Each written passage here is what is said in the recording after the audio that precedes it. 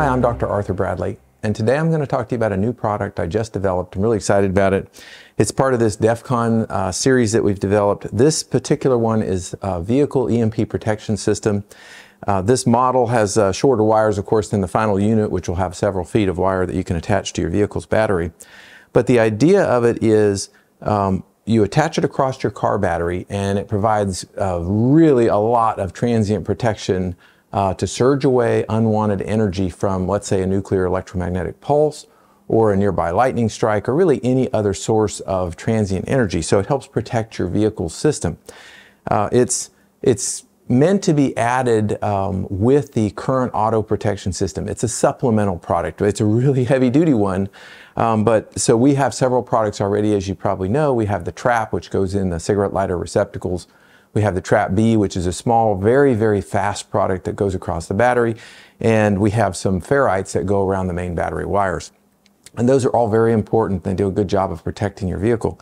This is a ultra heavy duty surge protector that goes across the battery as well to provide even more protection.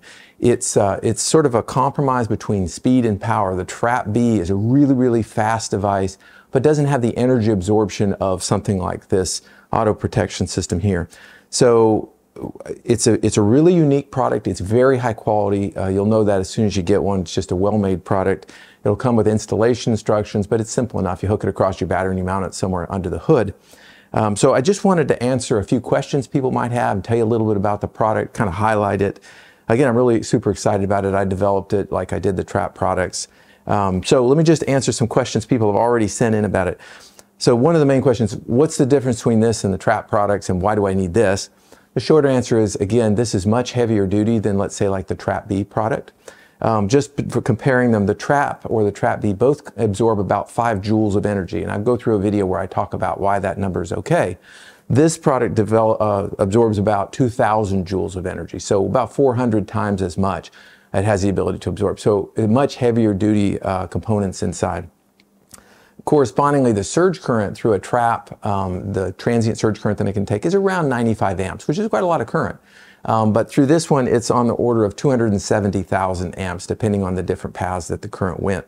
Now, obviously, you can't take 270,000 amps through wires, that are 10 gauge, even though these are really great automotive grade wires.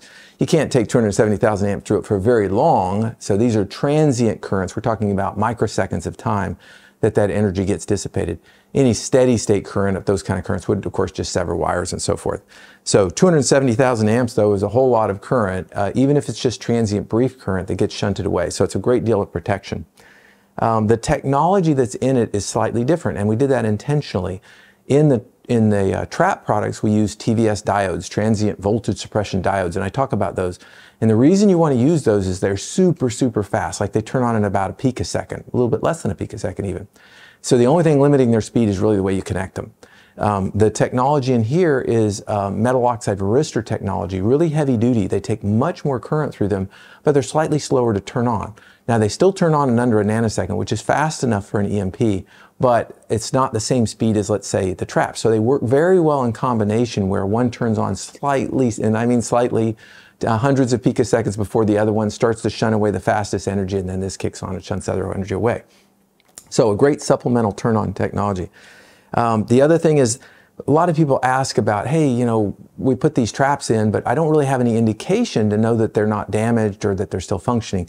So on this auto protection system, we did put a green LED. Of course, it's going to be under the hood, so you're not going to see it most of the time. But if you want to see it when you first connect it, or if you're wondering later and you open the hood, it's a very bright, illuminating green LED. You can't miss it. If it's on, you know it's on. And of course, people want to know, well, is that going to drain my battery? And I added in some special circuitry to limit that current draw, so it only draws about 9 milliamps of current, which is really, really small, considering most batteries are about 55 amps or 55,000 milliamps. So it would take months of time of it sitting on your car, just idle in a driveway, to have any noticeable effect on your battery. So it shouldn't affect battery life, and it'll give you an indication that the unit is active and alive. Installation, easy enough. Like I said, there's going to be a hot wire, there's going to be a black wire for the ground of the battery or the negative of the battery. Then there's going to be a green for the chassis connection. Again, these wires will be much longer in the actual unit. This is just a model. So they'll just attach. You'll attach them to the same way that you do the Trap B, except you'll also have a chassis connection for this one to shunt away energy. All right, so that's the basic facts about the unit. Some questions that people sent in that I think might be helpful. Will it protect against an EMP? Well, will anything protect against an EMP? It's all about buying down risk, okay? No matter what anybody tells you, nobody's really tested it with a nuclear EMP, so they don't know for certain. What you know for certain is that if you have protection on a system, you have a much better chance of a piece of equipment surviving. If you have something shielded in a box, it has a much better chance of surviving than without being shielded or protected. So that's what we can say, is that it provides protection. There are no guarantees with EMP, just like with lightning. You can offer guarantees if you want, but if a device takes a direct lightning strike, it will not survive, all right? There's just too much energy through it, it will not survive. Now, a nearby lightning strike, which is much more common than a direct lightning strike, transient protection devices like the auto one here do a great job of shunting away that energy that gets coupled into the cabling, all right? So it can help protect against lightning. It definitely can help protect against an EMP. That's what it's designed for. What about a solar event, a solar coronal mass ejection? Well, solar coronal mass ejections generally don't couple energy into small electronics. Even cars are considered small electronics. So typically a solar CME really wouldn't have any effect on a car anyway, but let's say it did. Let's say there's some energy in that CME that manages to couple into the wiring of the car. This would also help protect against that as well, all right?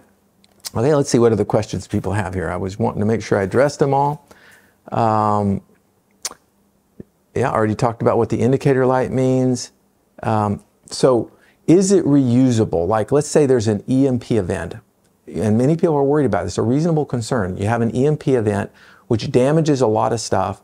People who have protected systems then take those systems out of protection and use them, and the enemy deploys a second EMP to try and damage it. So the question is, would the unit survive and continue to provide protection after an EMP? And the answer is yes. This unit would not be damaged by an EMP. I can say that with confidence. There's just not enough energy that would be coupled into the wires of the vehicle to damage these extremely powerful metal oxide varistors that are inside here. So it could take multiple EMPs and wouldn't be damaged. Now I should point out that the traps, even though they're small, they also would not be damaged by multiple EMPs. You could have an EMP followed by another one 5 minutes later, and the trap would also survive that. So that's the kind of questions people were asking. I wanted to make sure I answered those questions.